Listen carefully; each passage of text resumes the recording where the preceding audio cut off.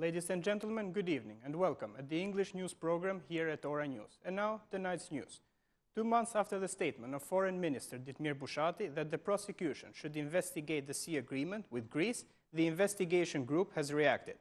Sources from the prosecution of Tirana suggest that a criminal proceeding is recorded for the pact, which the Constitutional Court anonymously overturned because it violated the country's constitution.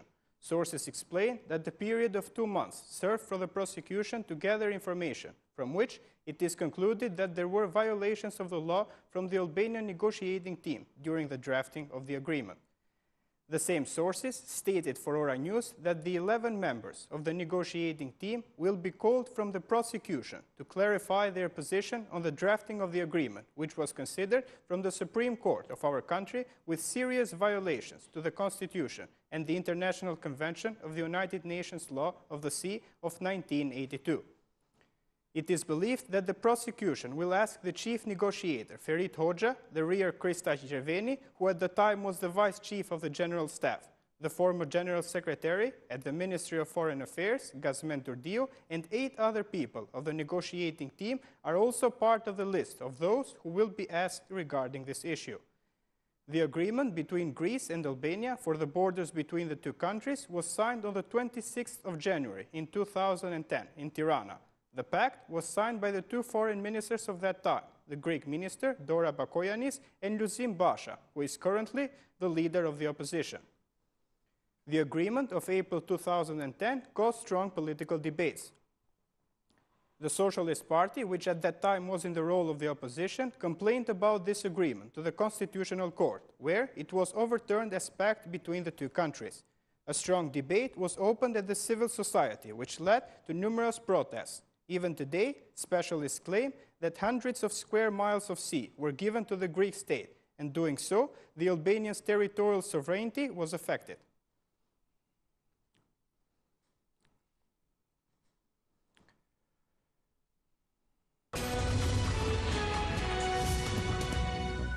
When 40 days have passed from the murder of the banker Artan Santo, the prosecution has not yet taken any security camera footage. Although the prosecution has asked for the footage, the police have not yet made them available. The investigation team set up for the murder of Artan Santo wants to verify the path followed by the 2 perpetrators, since there are strong doubts that they did not leave Tirana. The prosecution also wants to confirm if both of the perpetrators managed to escape to Fushkuqe of Lach, since this was the first claim of the police.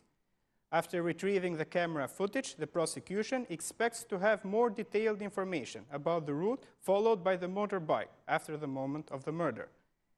The investigation team continues its work intensively, even though the issue appears quite complex, as there are a lot of evidence at the crime scene. The work of the prosecution is now focused on the drugs seized in Montenegro. During his testimony, one of the Colombians apprehended from the police mentioned a commercial bank which would transfer the money, and that's why investigators think that both of these crimes may be related to one another. However, the investigators are still following other tracks, which are mainly related to the profession of Artan Santo and conflicts he might have had before being murdered. The investigation team has also taken in consideration the fact that he was a shareholder in some businesses in Albania and Kosovo, and this is another track of investigation in which the prosecution is currently being focused on.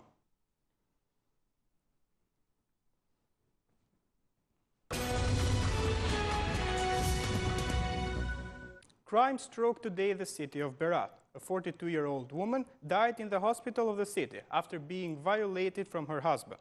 The grave event occurred on today's evening at Ura Vajgurore. Tomor Seqo, 45 years old, hit his wife, Mimoza, with hard objects. The 42-year-old woman was immediately sent to the hospital of Berat, but due to the severe injuries and despite the efforts of the doctors, she passed away. According to the results of the autopsy, a poisonous substance called photoxin was found in the woman's body. It is suspected that she consumed it under the threat of her husband. The causes of this serious event still remain unclear, even though the police suspect that jealousy was the cause. The police have already arrested the perpetrator. On their part, the neighbors stated that lately the couple had some problems. For the psychologist, the victim was violated for years, but she never reported her husband. It is believed that the 45-year-old man, Tomor Sejo, is a person with criminal record. 3 years ago, he was convicted of attempted murder after trying to kill his brother. For this crime, he was sentenced with 2 years of imprisonment.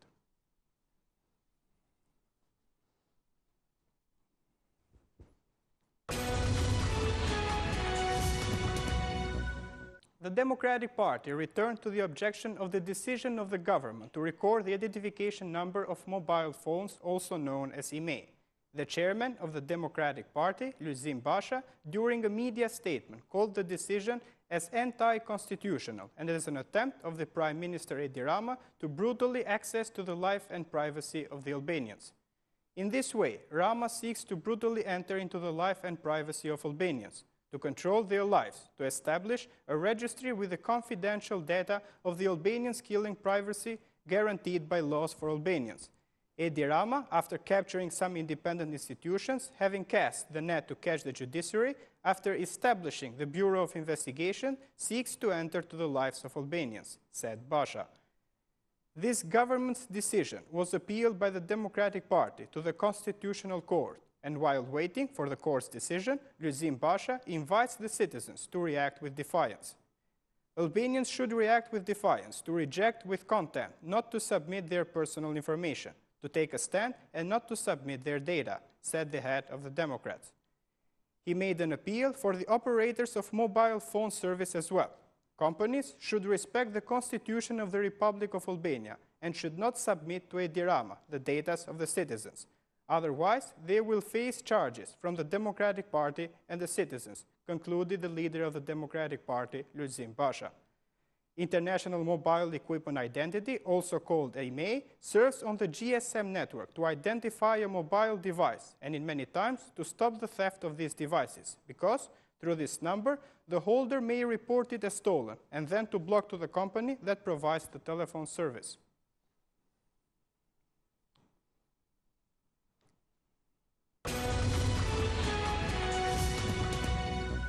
The Minister of Innovation, Milena Harito, accused the opposition claims that by registering the IMEI code for mobile phones, the citizens will be intercepted.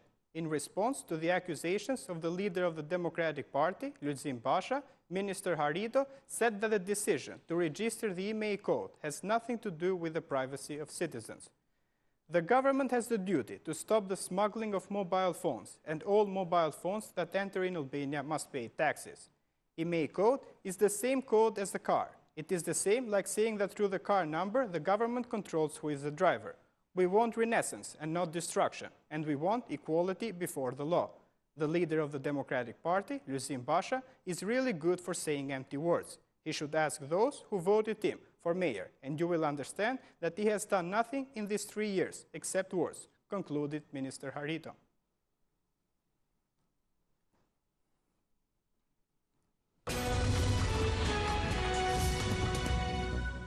A day after the publication of the report to verify universities, the Minister of Education, Lindita Nicola, held a meeting with the heads of universities, which were given recommendations for improvement. Minister Nicola said that the government and the Ministry of Education are determined to go to the bottom of the reform. According to her, the report is only the first step to removing the decayed part of the higher education system. We think we have done the right thing by seeing through the future of our children. I assure you that we are following along with measures to manage all this situation that I would call an emergency situation related to the continuation of the studies of the students of 18 institutions whose license was revoked.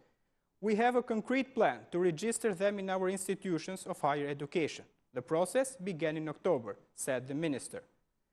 Measures proposed by the Ministry of Education and Sports to institutions of higher educations are divided into revoke of license and suspensions.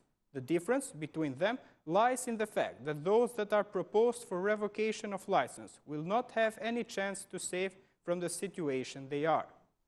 Meanwhile, for the universities proposed for suspension of their license, the Ministry of Education has left some tests and criteria to be met. In case they are met, the suspension will be repealed.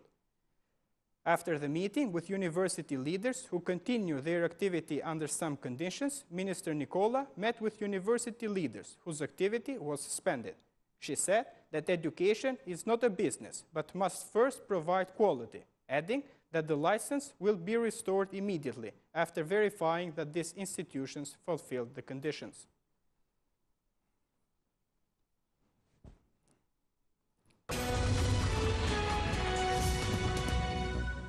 The Prime Minister of Albania, Edi Rama, said that he will put an end to the pyramid of education, and at this time, the law will act without any tolerance in the higher education system. The disgraceful history of the rise of financial pyramids in education and the market of false diplomas will end once and for all. The law will act with zero tolerance, and law enforcement authorities must act in order to bring before justice all those who have deceived the public and robbed parents and students for many years, said the Prime Minister today. Prime Minister Rama also said that the new chapter that was opened yesterday with a public report of the lawfulness of universities will be written with determination. Students of those universities that will be closed will have a second chance under the auspice of the Ministry of Education, said Prime Minister Edi Rama. Prime Minister Rama warned that all those people who have defrauded with the private universities will face justice. In a post on the social network Facebook, where he wrote for the measures taken a day earlier for private institutions of higher education, Prime Minister Rama says that the law will operate without any tolerance and the legal institutions will do their job in bringing to justice all those who for years robbed parents and students. The head of the government says that the rebirth of the university starts by the collapse of each pyramid. The new chapter that was opened with a public report of legality, according to him, will be written with full transparency, national accountability, and professional and legal determination. In the end, Prime Minister Edi Rama guarantees the students of the universities that will be closed that the Ministry of Education will take care to give them a second chance.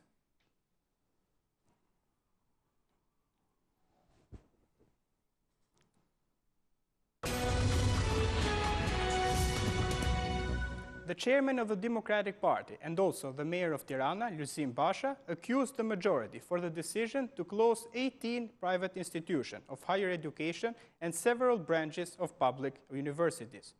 From the Assembly for the election of local leaders of the Democratic Party of the Units 5, 7, and 8, Mayor Basha said that the government's decision has caused a huge psychological shock to students and a financial burden to their parents.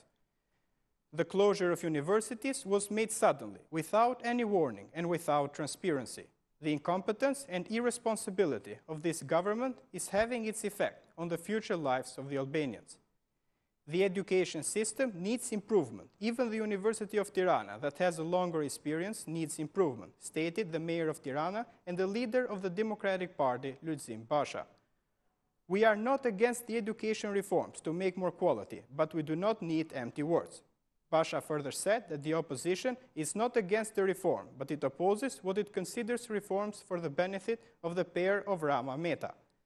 The closure of universities is a case of pure corruption for clientelist purposes by the pair Rama Meta. The same scheme is being used in health, order, economy, pensions, and with the agreement with chess. In the absence of full transparency, Rama and Meta seek to increase their benefits in the name of pseudo-reforms, but we will save Albania from the clutches of crime that Rama and Meta enter it. Facing this situation, the Democratic Party will be well prepared with the best people and the right alternative, said the head of the Democrats.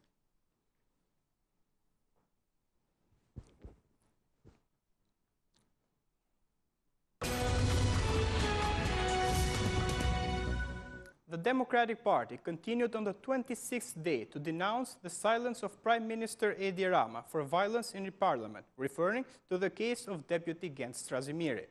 In a media outlet from the headquarters of the Democratic Party, the deputy Helidon Bushati accused Prime Minister Edi Rama of using violence instruments to silence the opposition. The Democratic Party went on with accusations against the socialist member Arben Doka. According to it, his certificate is filled with crime. Bushati emphasized that although Rama asked for a name, again, he gives no explanation. 26 days ago, the opposition was violated within parliament with the order of Edi Rama. And today, after 26 days, Prime Minister Edi Rama has not found any minute to react for this. These days, all learned with evidence and documents who are the instruments of violence that Rama used in trying to silence the opposition. 7 years in prison for kidnapping and sexual exploitation. This is a certificate of the socialist member of the parliament Arben Doka, who strikes and threatens the representatives of the Democratic Party. Not a single word from Edi Rama, even though he was the one who demanded a name, demanded evidences for the incrimination of the parliament. Prime Minister Edi Rama opened the door of parliament to the person convicted of serious offenses by removing from the list of deputies 2 women candidates, concluded the member of the Democratic Party, Helidon Bushati.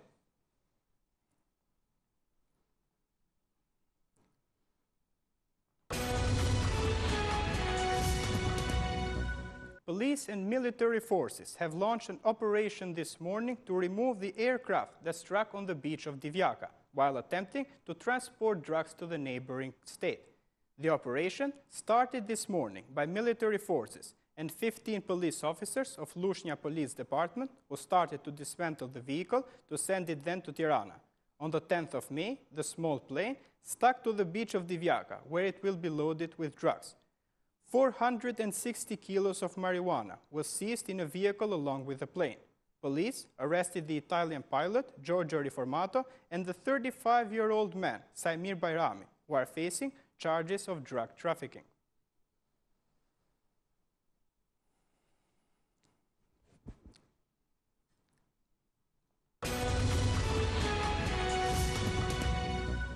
For the second day in a row, a group of people gathered in front of the Bank of Albania Environments, demanding the removal of the governor Ardian Fulani after the theft of $7.1 million from the central bank.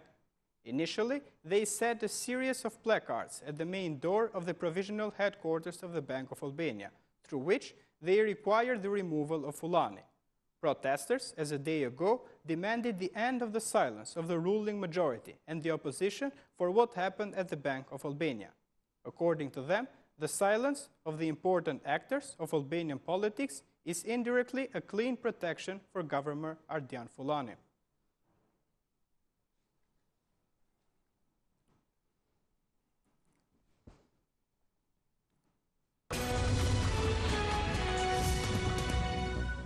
The opposition coalition in Kosovo, LDK, AK, and Incentive, say that the institutional vacuum that exists in the institutions of Kosovo after all these years of bad governance is seriously damaging institutions and the country.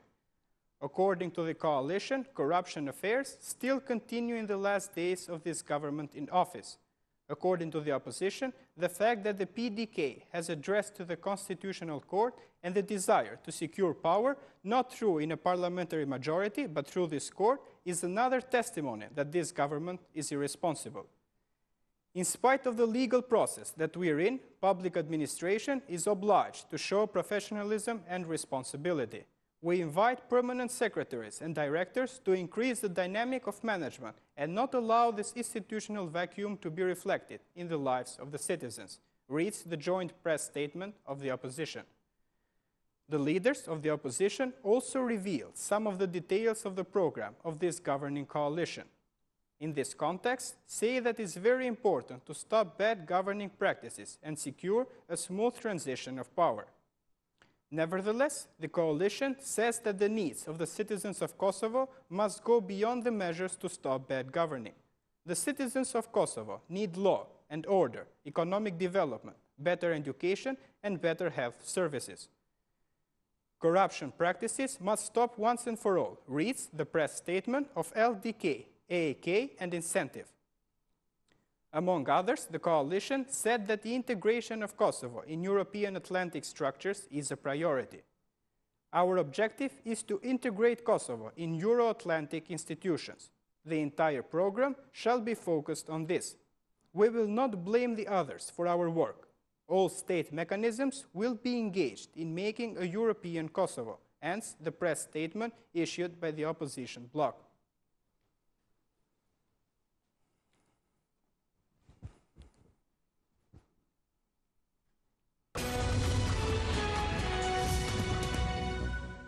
Ebola epidemics, which since February has claimed the lives of 700 people in Western Africa and which is considered to be as one of the most dangerous epidemics, does not risk at expanding in Kosovo. But in case this happens, Ministry of Health, along with the World Health Organization and National Institute of Public Health, is prepared and has taken all the necessary measures. According to Faik Hoti, spokesman of the Ministry of Health, there's no danger for a massive outbreak of Ebola, and he stressed that this epidemic is only transmitted in aerial ways. In fact, based on the development of the epidemic in some Western African countries, no massive outbreak is predicted in other countries, given that in contrast to other viruses, Ebola is only transmitted through the air. Nevertheless, the World Health Organization has recommended for all health services around the world to be prepared and to engage their capacities and be ready to face eventual cases. For now, WHO has not recommended extreme measures, a quarantine or anything like this, said Hoti. Hoti said that the National Institute of Public Health is also able to take preventive measures, starting by health education and strengthening of different capacities. He also says that it's important not to spread panic among the population. Meanwhile, the head of the World Health Organization in Kosovo, Skënder Sylla, says that Ebola has spread in West Africa and that there's no danger for this epidemic to be spread in Kosovo. For the moment, there's no danger for the spreading of this epidemic because this epidemic has only spread in 4 countries of West Africa region. In spite of this, we have issued our recommendations to the institutions of Kosovo to take the necessary measures, concluded Sylla.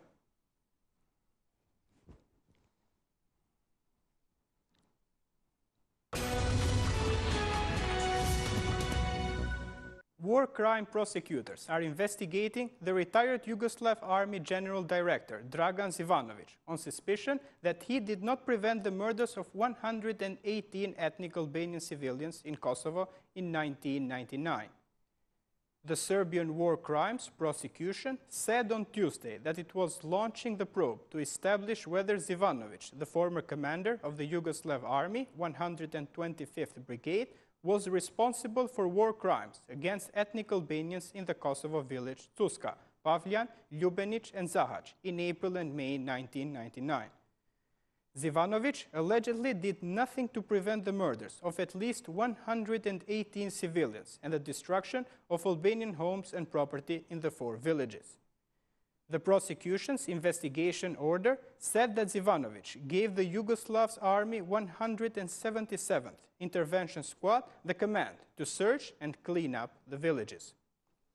It alleged that Zivanovic knew that members of the squad would attack and kill civilians, drive people from their homes, and destroy the village. In February this year, 9 former members of the Yugoslav Army 177th Intervention Squad were convicted of killing over 100 Albanian civilians during the attacks on the 4 villages.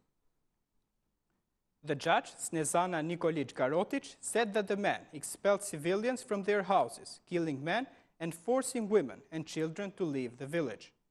The bodies of those killed were set on fire, so their remains could never be found, while their houses were burned, so those expelled could not come back, the judge added. Zivanovic was the superior officer to 3 of the convicted men, Toplika Miljanovic, Miljoko Nikolic, and Dejan Bulatovic. All 3 were jailed for 20 years. The judge said that the fighters were not paramilitaries, as was suggested by the prosecution at the beginning of the trial, but regular members of the Yugoslavian army, who all had military ID cards and received salaries from the army.